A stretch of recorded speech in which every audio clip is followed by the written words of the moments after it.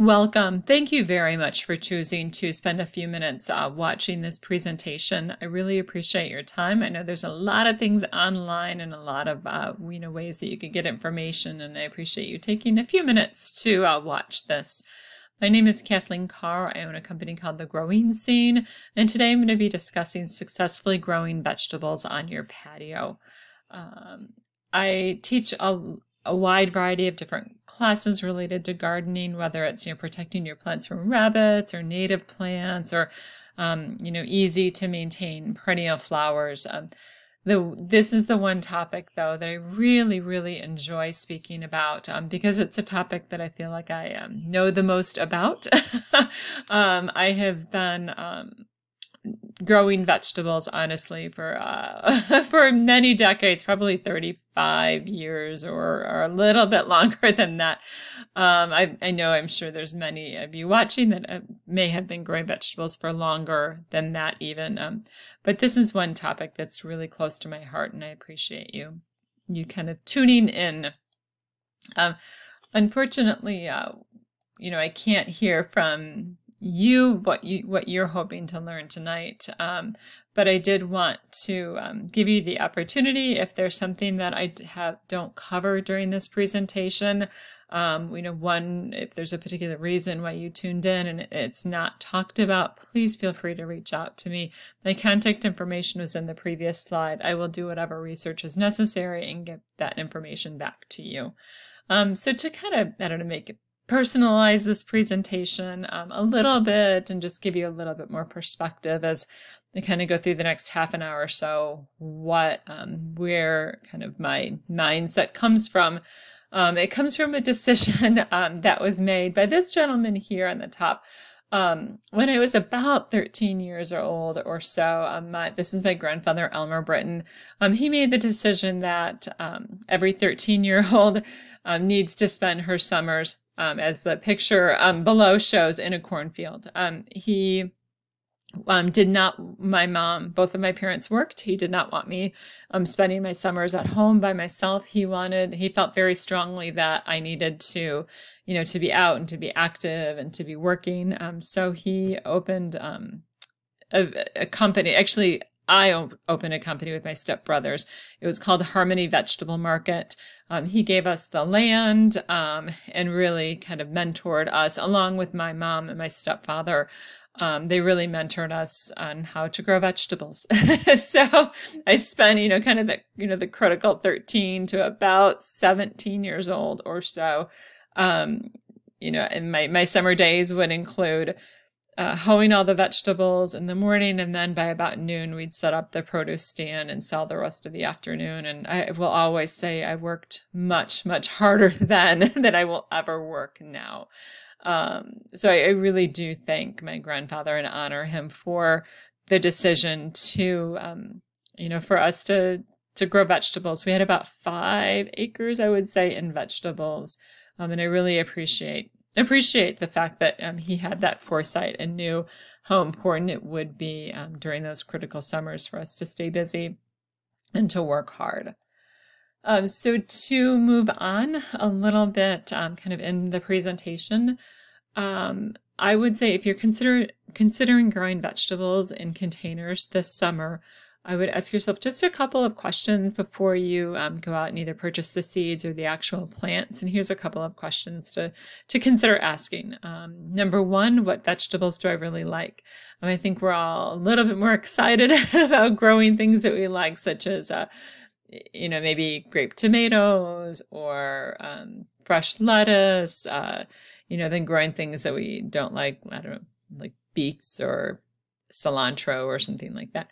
Number two, what vegetables do you use frequently when cooking? What would it be so nice if you could just, kind of open the patio door and walk out the sliding glass door and, pick some fresh radishes or, something like that, or cut some basil, instead of always having to go over to the store, especially in these days when it's, you have to really think about going out and whether or not you want to go out to the store. It'd be so much nicer just to have those vegetables available to you. Number three, what vegetables would you like to use more? I think obviously we're always apt to to eat what we have on hand. So is there something that you would really wish that you would eat more kale? Well, then, perhaps this is the summer to start growing your own kale. Number 4, what vegetables are easily grown? Especially if this is something that is new to you, I would start out with some, really easy things like lettuce seeds, as opposed to if you were to plant, say, lettuce seeds and green pepper seeds. Lettuce is so much more easier to grow and germinates faster and is ready to harvest faster. You may want to kind of skew yourselves to areas where you would have the most success. And then number 5, what vegetables grow best in containers? There are some vegetables that don't grow well in containers. So, again, if you're limited to container gardening, just kind of set those vegetables aside. And then number 6, where do you plan on placing the container? In most instances, you're really going to need to place the container in as much sun as possible. And we'll get into some of those details in a little bit. Number 7, I'm sorry, number 6 again, I apologize. How much do I want to grow? I guess maybe a common example would be zucchini. One plant will give you loads and loads of zucchini. So again, before you start, kind of making those purchases, really plan everything out and figure out exactly how many tomato plants do you want, how many pepper plants, and so on.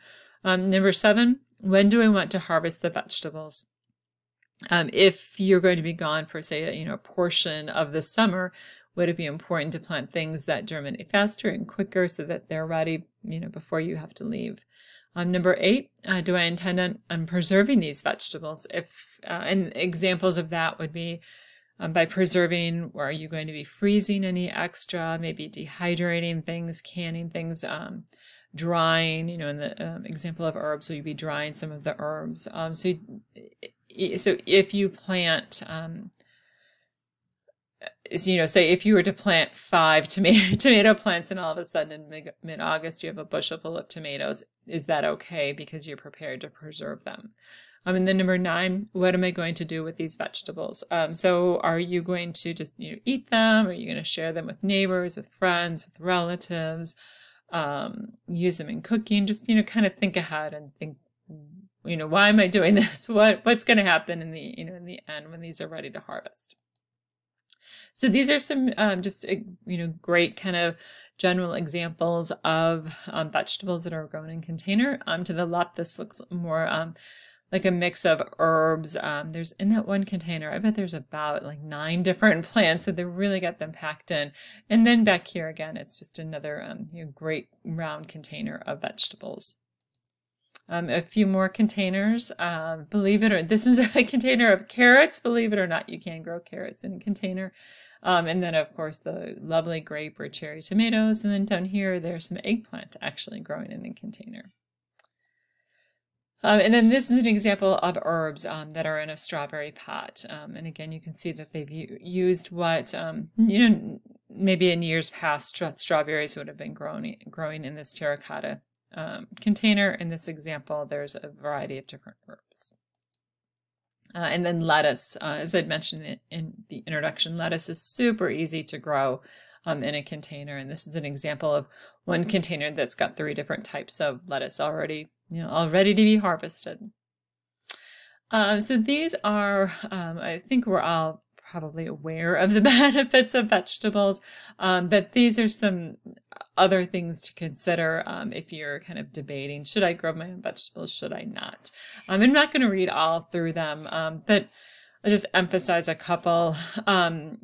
Growing your own vegetables allows you an immediate source of really fresh and the most nutritious fruits and vegetables. You also get exercise just going out there, planting, maintaining, and then harvesting the vegetables. Also, gardening is a just phenomenal natural stress reliever, and I think we all need a little bit of stress relief these days. It will also growing your own fruits and vegetables also reduces your exposure to pesticides, which I think is an important consideration. Ideally, this is what our dinner plate's going to look like. I don't know that we're all kind of living up to that at times, but that's ideally if we can kind of take a chunk of that portion of the plate by our own homegrown vegetables, that's wonderful. So to kind of get into the specifics, we'll start out with tomatoes.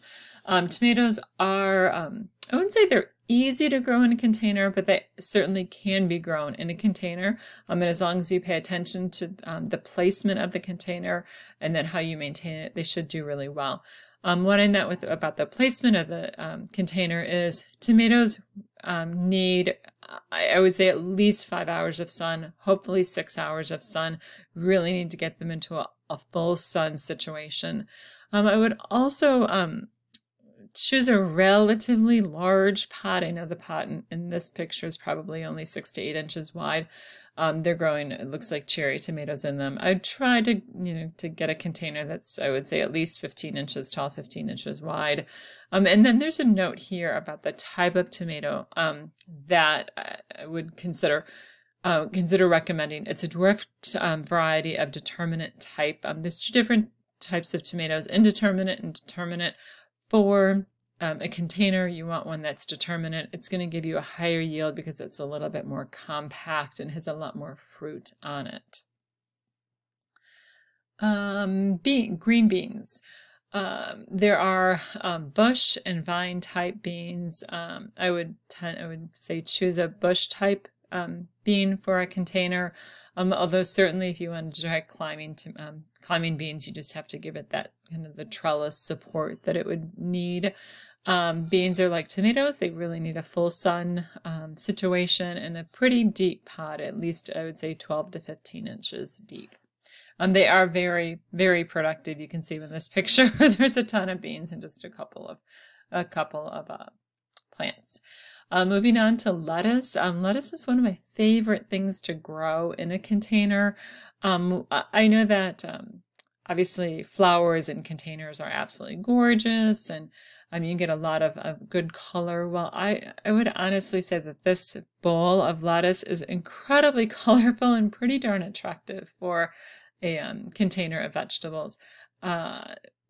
What you might want to do is just get a kind of a shallow round container. The container doesn't have to be that deep. It can just be 6 to 8 inches deep.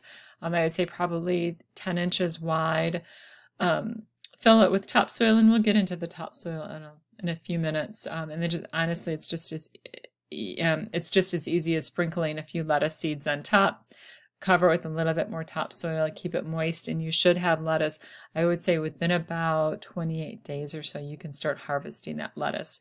The one thing that I would do with lettuce is harvest it on a pretty regular basis, because if you let it grow too tall, it's going to do what it's called bolting. It's going to bolt, and then it's not going to be good anymore. So lettuce, when it's ready to eat, just kind of get that scissors out there and and continue to harvest it on a regular basis, and then it will continue to produce new leaves of lettuce for you.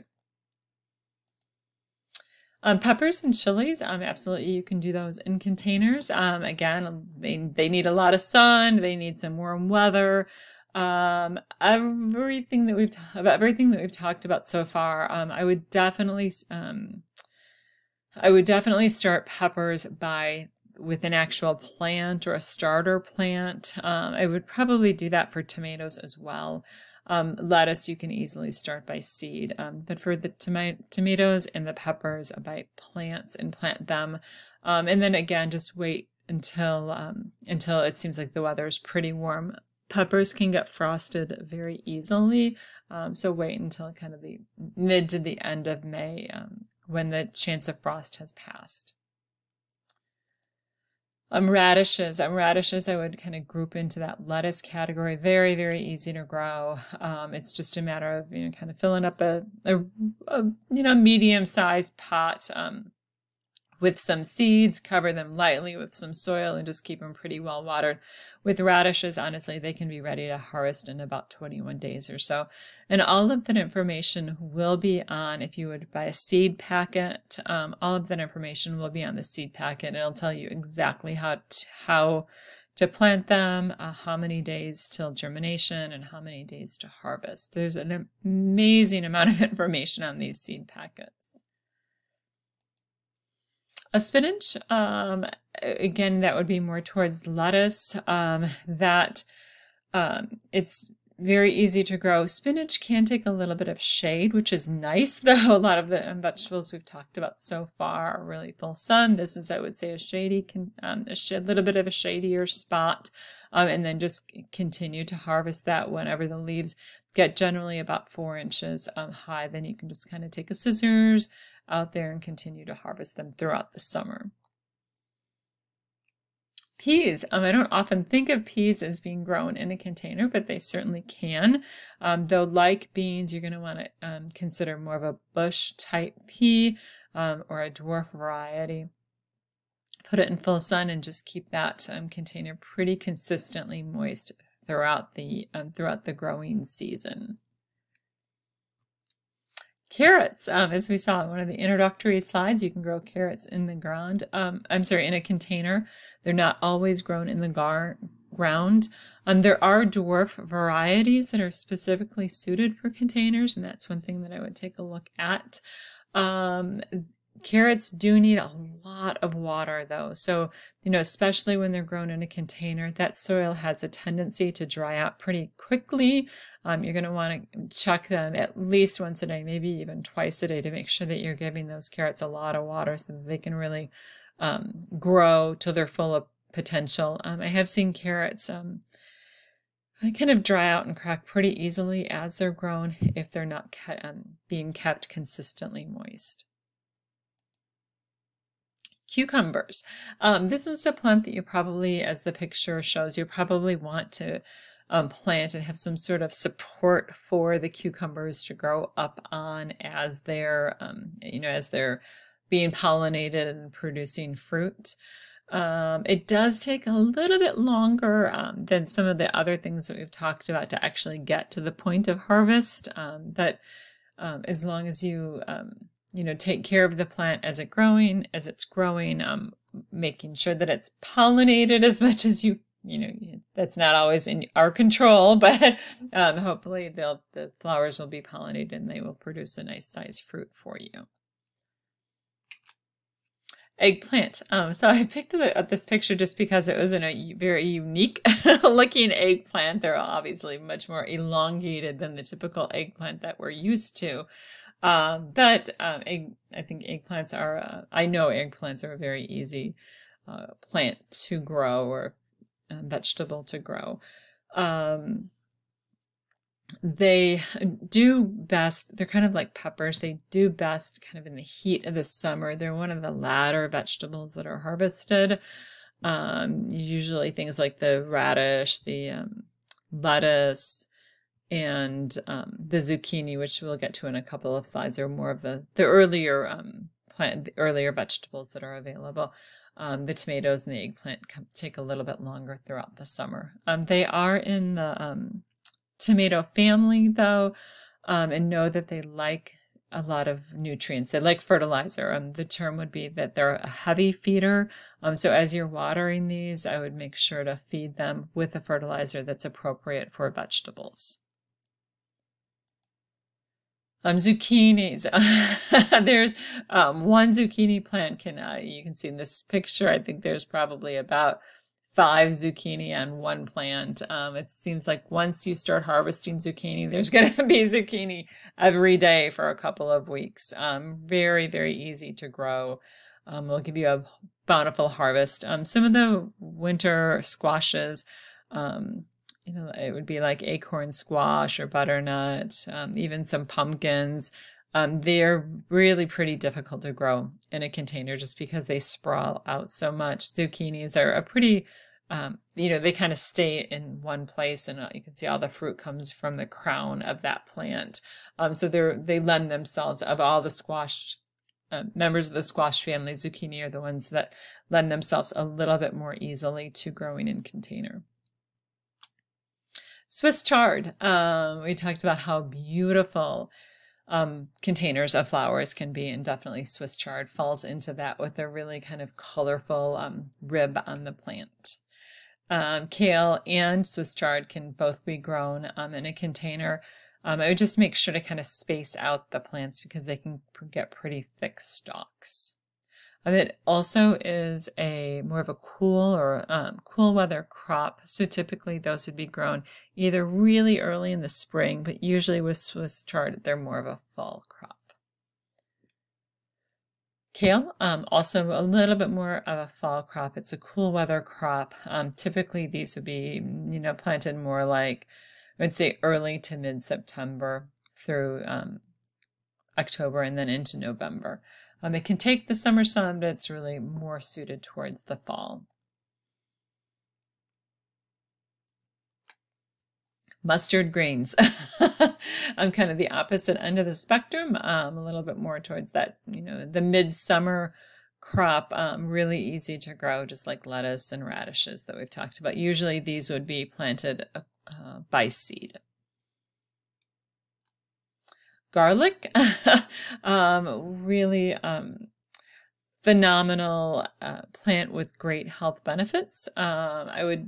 It's a little bit hard to find the garlic bulbs. They're kind of like potato bulbs, a little bit potatoes. It's a little bit seed potatoes, I should say. It's a little bit hard to find those. Typically, though, you'd want to plant the container that's at least about 8 inches deep. You'd want to leave about 6 inches between each garlic clove as you're planting them. And then I would say probably give them about 45 days before they're ready to harvest. Rhubarb. So of all the things we've talked about so far, rhubarb is the one that is a perennial. It will continue to grow back from year to year. You can grow it in a container. Usually it's grown in the ground just because it's perennial in nature. If it's grown in a container, I'm not positive that would make it through our winter. It would kind of depend on where you put the container and if it was a little bit protected throughout the winter. But generally, the rhubarb will come back from year to year. So those are some vegetables that are pretty easily grown in containers. This is, maybe taking a little bit of a step back. Then you've kind of thought about what you're going to eat, and you've planned your garden, and you've kind of highlighted the plants and the quantities that you want to plant. This is taking a look at, okay, I know that I want to grow 10 vegetables and I need 10 different containers, and taking a look at what are kind of the pros and cons of different containers.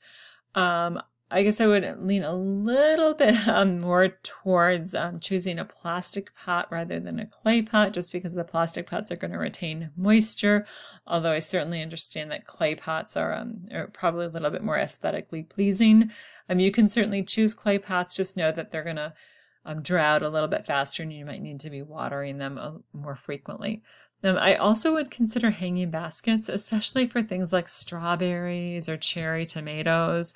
It's just great to get some height sometimes in your garden, and then just having them at eye level makes it all that more appealing. Generally, every year we'll have a hanging basket of strawberries in our greenhouse, and I just love kind of walking out there for a mid-morning snack. I would encourage you to not plant vegetables in any gardens, in any containers that are made out of treated wood. Obviously, some of those chemicals have the potential that they could be absorbed into the soil, and we want to avoid that. A little bit more information. I'm not going to get into all of this, but a little bit more information in general. A larger size pot is a little bit bigger than a smaller size pot, just to allow for the potting soil and the nutrients and the moisture that is needed by the root system. There is a kind of a potting system. It's called Earthbox, that was designed and manufactured specifically for growing vegetables in containers. If that's something that you're interested in, I'd probably suggest that you research that. Again, it's called Earthbox. It's a vegetable container growing system that has kind of a false bottom on the bottom of the container. It allows drainage. It has kind of a staking system within the Earthbox. It has its own watering system. So it's kind of an all-inclusive way to grow vegetables.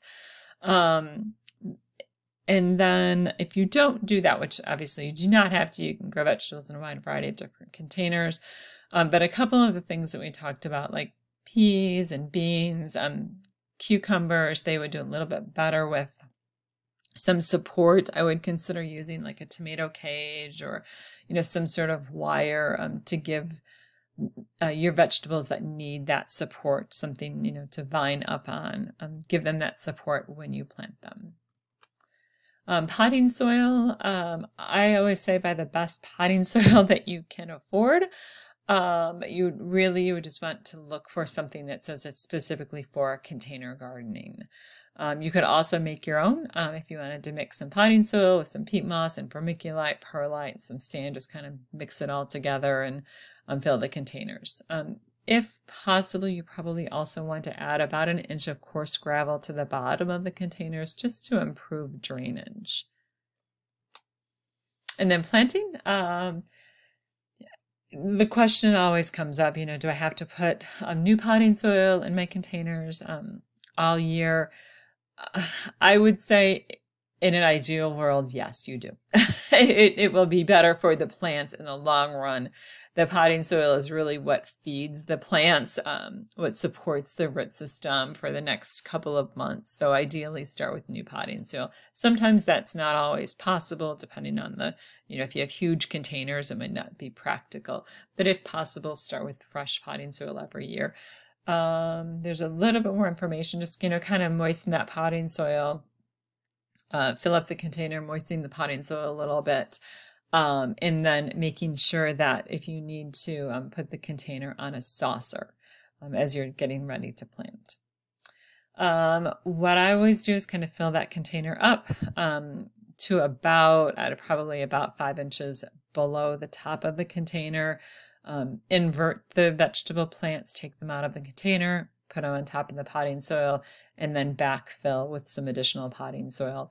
There's also something called kind of the walk of life, or it's where you really kind of gently just kind of press down on the edges of the soil of the vegetable to make sure you have that good root contact between the vegetable roots and then the new potting soil.